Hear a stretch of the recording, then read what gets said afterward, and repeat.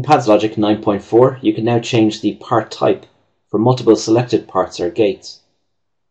This is available from the Part Properties and the Part Type Label Properties dialogues.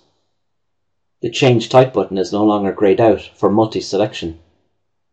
The Change Part Type dialog was modified to allow selected gates and selected parts options in the Apply Update To group box.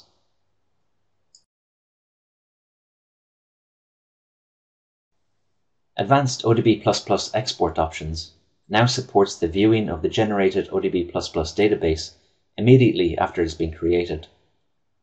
What's more important is that this allows you to compare the generated ODB++ database with your CAM files and assure proper quality before going to manufacturing. To fully use the CAM Compare feature, you do need to generate the CAM files before exporting the ODB++ file. Once loaded, the CAM data is compared to the ODB++ file, and any differences are highlighted in a traffic light system in red. A Synchronize button in the viewer will find and zoom to the error in Pads layout. The error can then be checked and fixed before sending to manufacturer.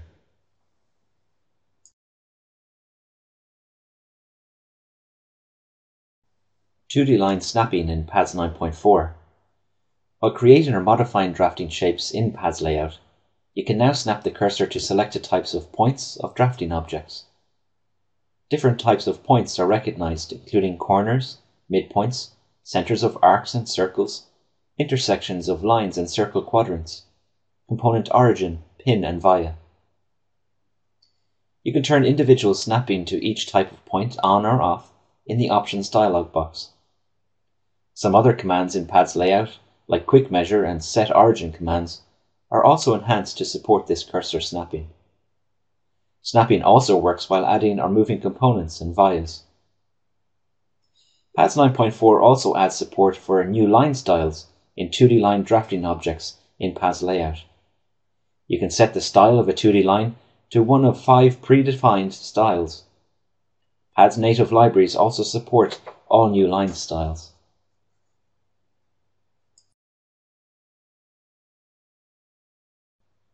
Pads 9.4 now supports creating associated nets, assigning rules to them, and having Pads Router HSD or Pads Autorouter HSD route to those rules. Associated nets allow one design rule to be assigned over several nets that are connected by components such as a series resistor or a resistor pack. Design rules that can be set include length and differential pair rules. Associated nets may be defined automatically through a number of different methods or manually. The length of the discrete component that associates or combines these nets can be included in the associated net length calculation. The associated net feature is tied to the advanced rule set option in Pads. Follow Route is a new feature of Pads Router. In this mode you can select some other trace, copper, board outline, or trace keepout to follow or hug. The selected shape becomes sticky and the trace being created stays as close to this shape as is allowed by the clearance rules defined in the design. Advanced licensing mechanism. Pads layout, logic and router now offer a better way to handle a mixed licensing environment. Currently it is very easy to consume 2 composite licenses. The new licensing mechanism allows selecting which suite license to check out and will not consume any additional suite licenses.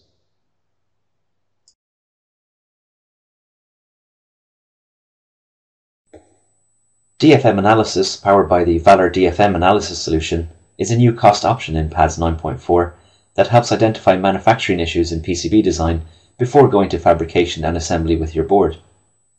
The DFM is available in Pads layout via the Tools menu, DFM Analysis. This new feature allows DFM analysis to be completed earlier than ever on your design, identifies issues that could cause respins due to manufacturing issues, and allows the error to be corrected in the PCB database by the designer and not in manufacturing. Analyzing the board from a manufacturing perspective at the design stage allows you to significantly reduce the cost and overall time from engineering to final build. For more information and a demonstration, please visit the Mentor.com website.